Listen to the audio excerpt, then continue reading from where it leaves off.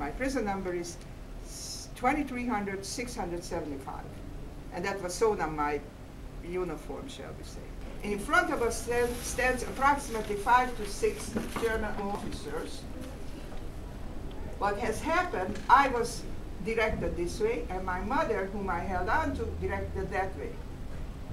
And I waved to my mother as I'm walking, because they shove you, push you to hurry up. And I said, okay, mother, I'll see you later. Unfortunately, this was the last time I saw my mother, because later on I found out that anyone who was directed to that direction went immediately into the crematorium, into the gas chambers to be disposed of.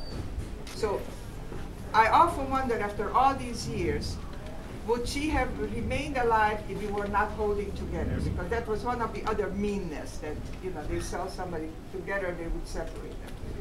A group of us decided that it's time, we got to do something, we got to find some way of escaping. Our life meant nothing at this point. I think that's the most important part here.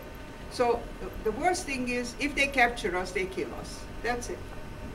It's very loose words if you think about the meaning of it. So anyhow, we escaped. We were near a village area where they had farmland, and one by one during the night we snuck into this barn. And the barn we hid in manure, in straw, in anything, because any minute we could be discovered. But lo and behold, and God bless the American Army, they found us the next day about 24 hours after. And that's how I was liberated.